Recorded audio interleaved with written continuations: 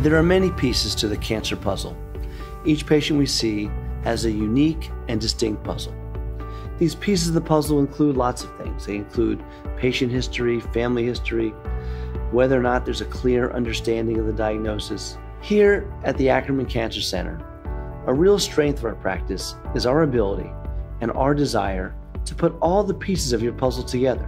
We bring the whole picture together, and for you, this picture will be clear and will be in focus.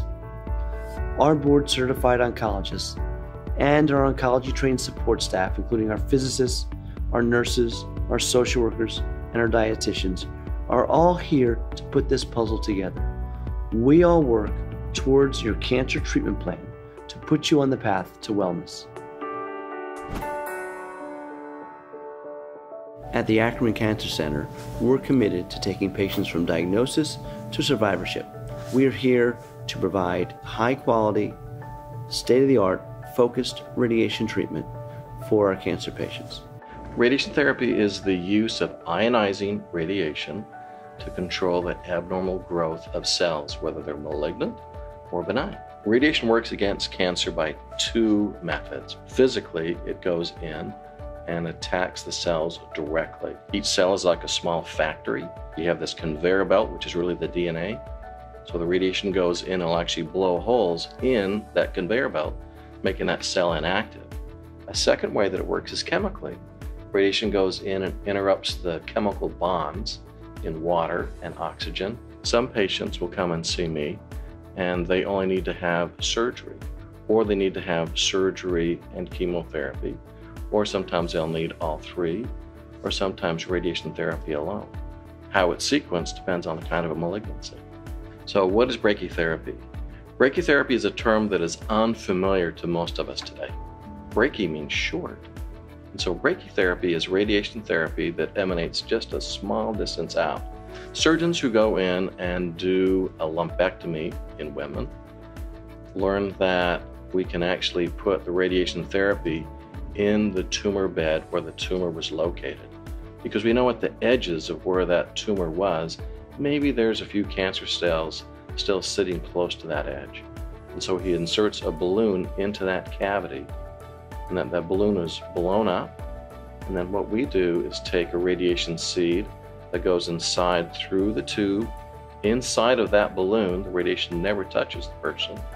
And then the radiation then emanates out from this small seed, the size of a grain of rice, to radiate those nearby tissues. And then that avoids radiation to all the other normal structures, giving you high doses of radiation to the tumor and low doses to the rest of the patient. When we first meet a patient for consultation, a number of things happen. First, the patient and their family meets with one of our oncology certified nurses. The nurse finds out about the patient's past medical history, medications, and the nurse also provides some education about the process of cancer treatment. The patient and their family then meet with one of our physicians. Our role as physicians is to better understand your cancer diagnosis.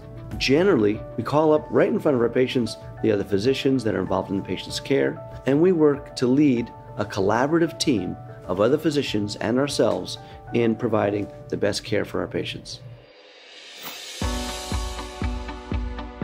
Simulation is the first step in the complete planning process for the patient's unique radiation treatment that they're going to receive. It's where the initial CAT scan is done so we can have images of the part of the body that's going to be receiving the radiation, where the initial marks are placed on the patient to help for reproducibility on a daily basis. I'm going to bring you into the room where the CAT scan machine is, and we'll position you on the table and how you're going to be receiving your treatments. Your treatments won't be in this room, but we call it a simulation because we're simulating how you receive your radiation treatments.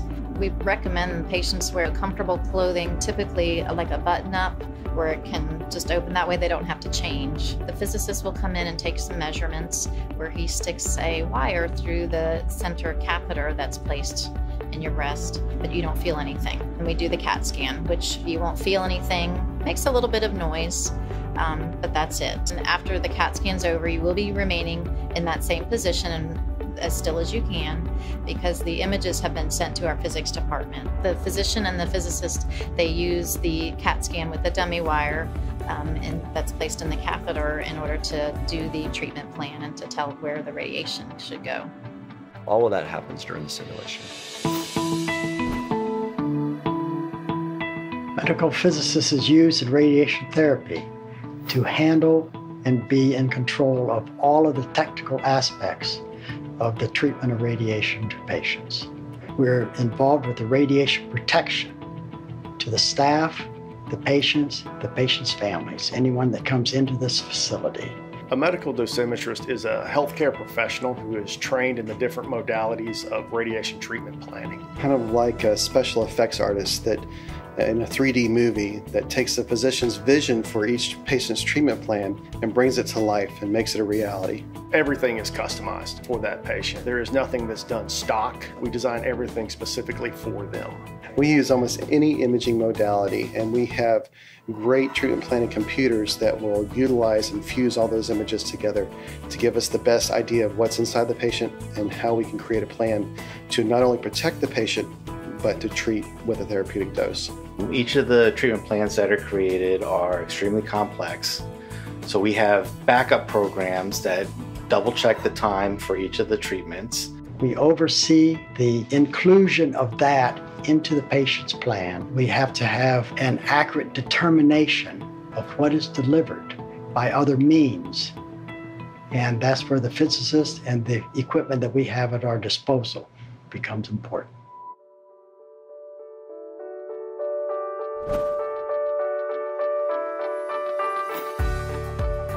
During a Mammoth treatment, we bring you in the room, we lie you on the table, we connect the catheter, the Mammoth catheter that's coming from you to the catheter that's coming out of our machine.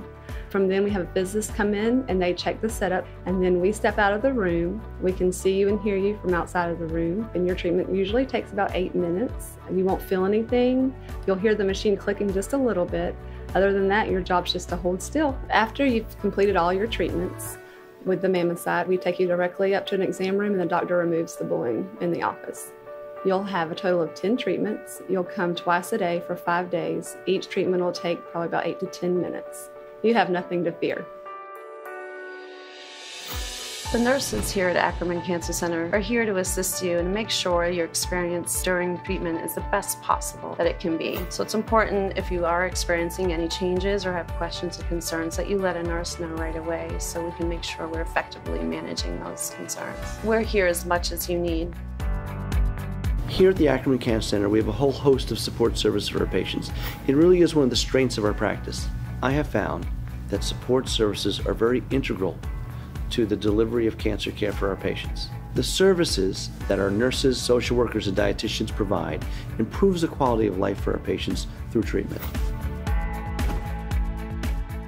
An oncology social worker is here to provide cancer patients with psychosocial services and various resources within the community, nationally, internationally, for anything that they may find that they need throughout their treatment. I meet with every new patient who comes in and am able to assess and then tailor what needs to be done and what resources each individual needs after meeting with them. Here we navigate our patients from initial consult all the way through treatment, and this allows us to ensure that the burden is taken off of them. This also allows us to help them transition into survivorship once they've completed treatment. The services that we provide depends on the nutritional status in patient. The first step is to perform a malnutrition risk screening. If the patient doesn't eat well, he receives recipes, general recommendations, and tips to improve his clinical condition and his quality of life.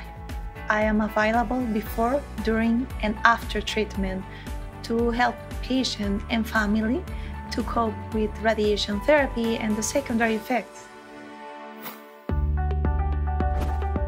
My role as financial resource coordinator is twofold, basically. That is financially and their insurance, particular plan that they may have. It is very overwhelming because the word copay, the word deductible, the word out of pocket is very confusing and complex to some. So I can reassure them, no matter what, we will work through this with you. We're here to be resourceful and compassionate at the same time. I have the capability of reviewing each and every insurance plan with them. I'm here to assist you, to walk with you, to hold your hand, and accommodate you the best way that I can. And you will be taken care of. Patients are concerned about follow-up care. Once treatments are complete, what happens next? We are always here for you. Well, we will schedule follow-up appointments as deemed necessary. We will never lose sight of you or your process of recovery. The Ackerman Cancer Center team understands that your cancer puzzle can shift, sometimes in subtle and other times in significant ways. We will ensure that you are appropriately monitored after your cancer care.